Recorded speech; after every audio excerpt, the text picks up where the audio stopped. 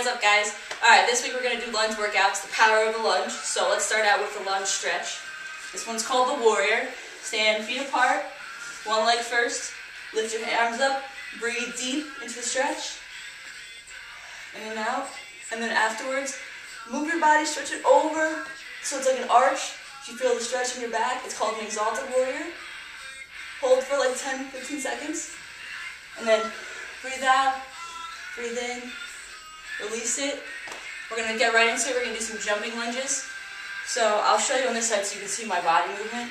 But you're just going to simply get into the lunge position with the knees bent, this one lower. Make sure your back is straight. And you're going to jump. And jump. And jump. Switching sides quickly, okay? Or as fast as you can, just at the beginning.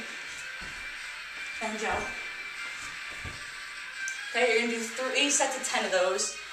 And then catch your breath, take a little break, and then get right into it again because we're going to do the side lunges. You're going to stand feet together, in, gently extend one arm, and then go like this, stretching it out. Feet again. Leaning with the chest.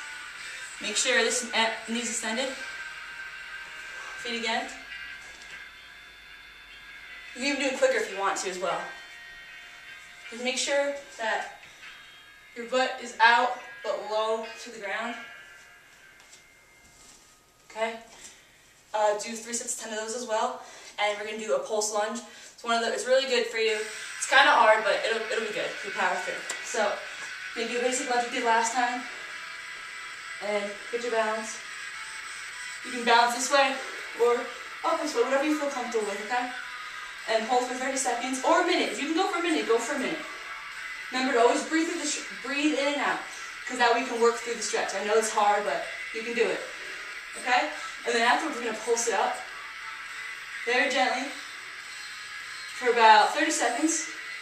Okay? Then we're going to add the arms. Arm rolling front for 30 seconds. You can keep pulsing, you can stop.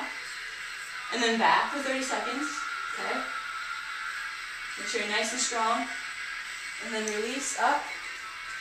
Do that 3 times. So it'll be about a minute and a half, 2 minutes for each one, depending on how long you want to go for. Alright, so next we're going to do some either cardio. We might even do some squat techniques. That's fun. Works out your glutes and everything. So join us next week.